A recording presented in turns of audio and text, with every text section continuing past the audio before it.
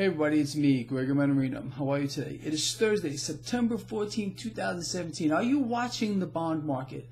I hope you are watching the bond market. That's how I'm going to start this off.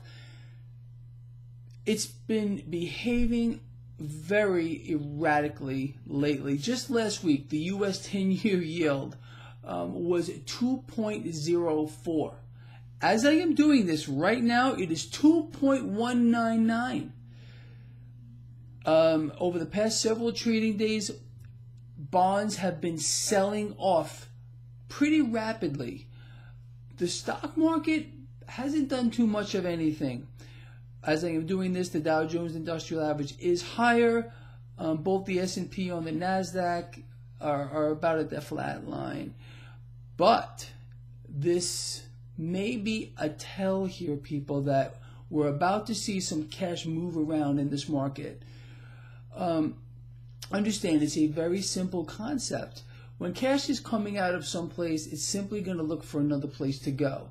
By watching the action of, let's say, the bond market, because I always talk about it, you can kind of get a handle on where it might be looking to go, and that's where the opportunity is here, in my opinion. So the cash, again, leaving the bond market may be a signal to us that something is going to be done with regard to tax reform.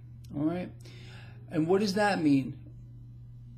I think, and this is my opinion, that this cash here is just waiting. It's waiting to move back again into equities or the stock market, and we're going to hit more records moving forward.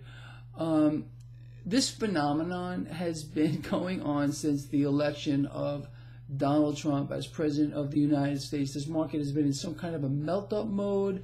For those of you that follow my work, I told you when President Trump, when he was elected president, I said this was a game changer publicly, that this market was going to vault higher, and that's what it's been doing since that time. We also understand that the Fed is out of the way. They're not going to do a thing moving forward here. Again, maybe one more token rate hike moving forward towards the end of the year. And that's it. They're not going to touch their balance sheet. The dollar, although it's up slightly here today, is in a downward spiral. All of these things that I just talked about are stock market positive. So we can take advantage of this and get ourselves on the right side of this trade. It's very important to understand. Precious metals today aren't doing much of anything. I would not be surprised to see them fall under some pressure short term. And why is that? Dollar getting a little bit stronger. It appears that, and this could change, but I'm just, this is a snapshot in time that I'm trying to decipher. It appears that the sell-off here with regard to the bond market, there's cash waiting for somewhere to go. And when we see this in this environment with a Fed that has got their foot to the floor to support this market, it appears that that's where cash is going to go. Could it go back into the perceived safety of debt? It sure could. But the way things seem to be progressing here, there's opportunity on the long end of this market. Continue to buy the dips moving forward. Like I've been saying, the market is going to continue higher until it stops.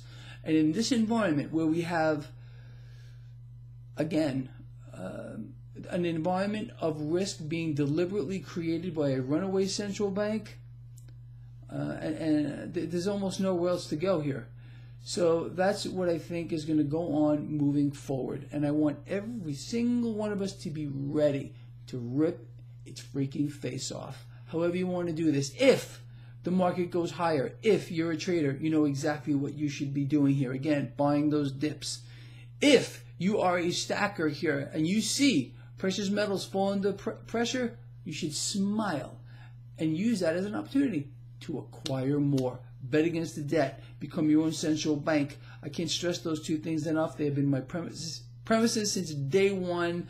And I think, really, I should probably trademark All right, with that said, I'm going to let you all go, and I'll see you tomorrow. Over now.